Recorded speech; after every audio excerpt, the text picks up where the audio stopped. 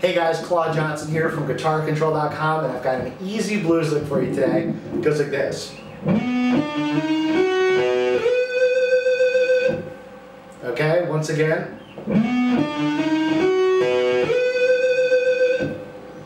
So, two cool things are happening in this lick. First of all, I'm using the major third note, which takes me out of the pentatonic scale and gives it a little bit more colorful bluesy feel to it. And then also I'm doing like what I call a unison slide. So I'm hitting the B note here, 7th fret high E string, and then immediately after that I'm sliding up to the 12th fret B string, which is also a B. It's kind of came from like the Chuck Berry style. You know, very Eric Clapton-ish as well.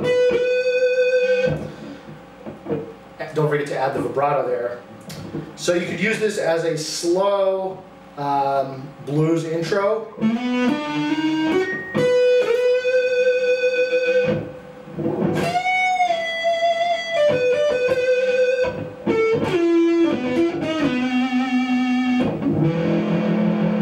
Okay? Or you could just spin your own licks.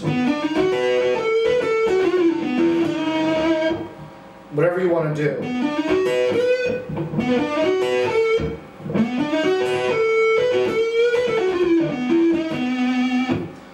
Alright, so let me just break down the lick. 9th fret D string, 7th fret G string, and then hammer on to the 8th fret.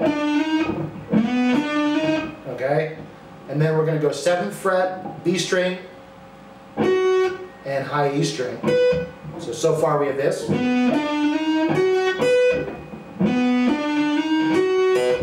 And the right hand, the picking hand, is just all downstrokes. It's like down, down, hammer on, down, down. And then finally, the last note, I'm going to slide up to my 12th fret B string.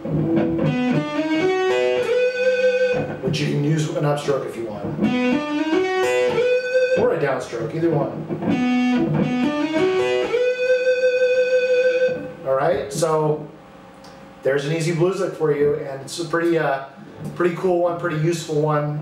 You know, not only just by itself, like I said, to start a slow blues, but you can also create lots of your own licks from it, which is the whole point. Anyway, if you want to learn more about blues, check out my blues course at guitarcontrol.com/blues. So once again, guitarcontrol.com/blues. I invite you to check it out right now. Alright, so have fun, and I'll catch you next time. Take care.